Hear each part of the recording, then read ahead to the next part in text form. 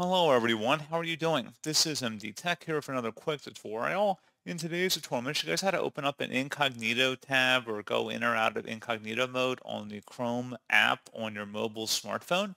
So this should hopefully be a pretty straightforward process here, guys. And without further ado, let's go ahead and jump right into it. All you have to do is select the three-dotted icon in the top right corner of the Chrome app and select where it says New Incognito tab.